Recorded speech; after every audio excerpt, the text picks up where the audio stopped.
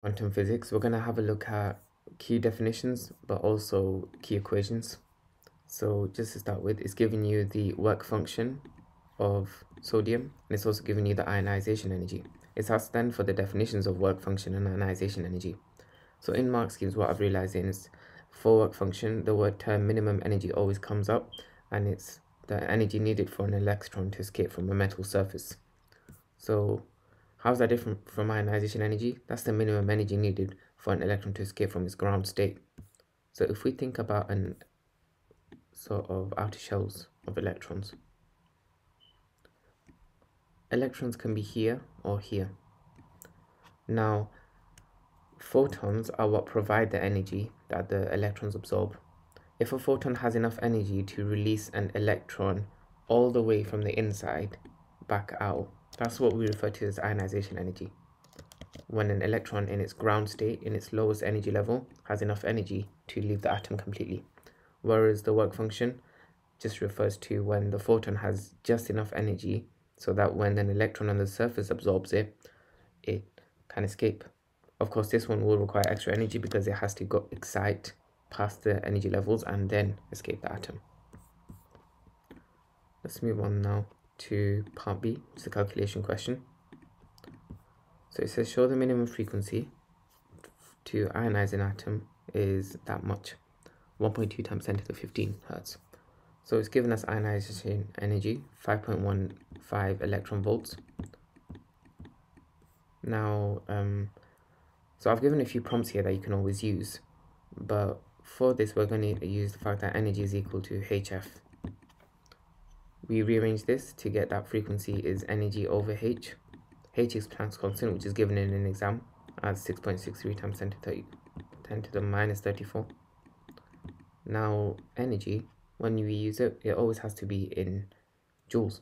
So what we do is we convert electron volts into joules by multiplying it by 1.6 times 10 to the minus 19. If you put all of this into your calculator, what you'll get is a value of 1.24 times 10 to the power of positive 15 hertz, which is actually the answer to part B of this question. So that's it. Great. Let's move on to part C. So it says this frequency is actually incident on the surface of sodium. Calculate the maximum possible kinetic energy of an electron that is emitted. So that's where we use this equation here, known as the photoelectric equation. So we can just directly use it. It's Planck's constant, H here, 6 times 10 to the 6.63 times 10 to the minus 34, multiplied by the frequency which we just found. And it says that we can use this frequency from part B. So 1.24 times 10 to the 15, take away the work function, the minimum energy needed for an electron on the surface to escape the atom completely, which is given in electron volts. So once again, before we use it in calculation, we have to convert into joules. This symbol here, by the way, just means work function, so don't get confused by it too much. We know that E is equal to HF. Work function, which is the minimum energy, is equal to H multiplied by F min, which is the threshold frequency. That's just the relationship between these two equations. Okay, let's convert work function into joules then. So 2.28, and then once again we multiply by 1.6 times 10 to the minus 19. Now in a calculator, that will give you 4.59 times 10 to the minus 19. To an appropriate number of significant figures.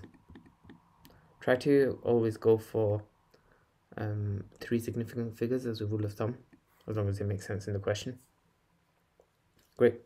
Now part D of this question. Calculate the speed of an electron that has the same de Broglie wavelength as the electromagnetic radiation in part B.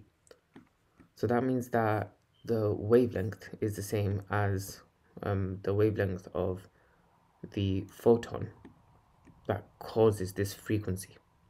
So how do we find that wavelength? Well, that's where we use wavelength equals the speed of the photon. We always assume that photons travel at the speed of light, so that's 3 times 10 to the power of 8.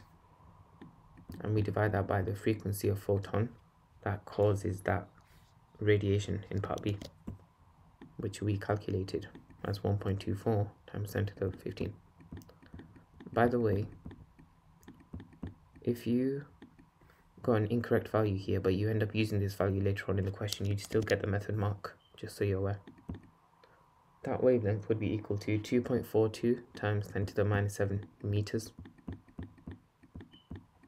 We can then use this equation here, the de Broglie wavelength equation, which I've already rearranged to make velocity the subject. And just running out of space here, but we say velocity is equal to h, which is again 6.63 times 10 to the minus 34, divided by the mass, because we are talking about an electron here, that's the mass of an electron, which is given in an exam, 9.11 times 10 to the minus 31, and then multiplied by wavelengths, which I don't have space to write, but we just write here everything that we found in the wavelengths. And that will give you an answer of 3010 meters per second. Hopefully that all made sense, and if you have any questions, please don't hesitate to let me know in the comments.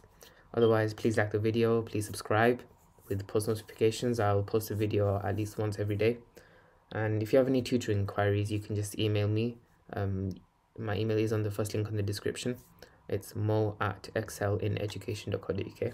Thanks for watching. Have a good day. Bye.